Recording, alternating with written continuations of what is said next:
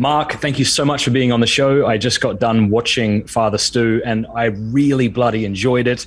It was raw and gritty and very inspirational. So thank you for making it and putting a lot of your dollars behind it. When did you first hear about the real Father Stu, and why did you decide to make his story into a movie?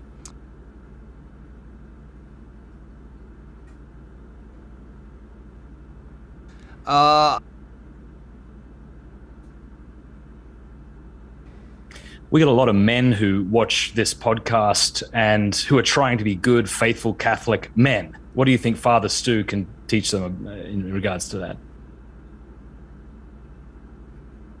Amen.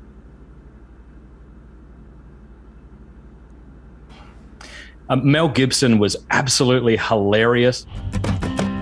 How are you, Bill? Don't you dare! You're my rights. So I think he did a great job in this film. What's it like working with Mel Gibson, and did the fact that the two of you share the Catholic faith help the movie?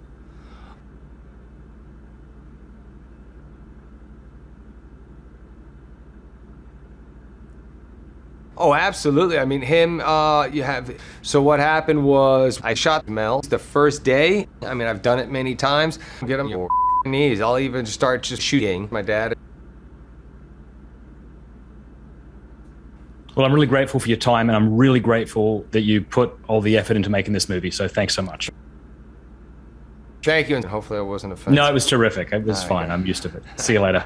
Thank you.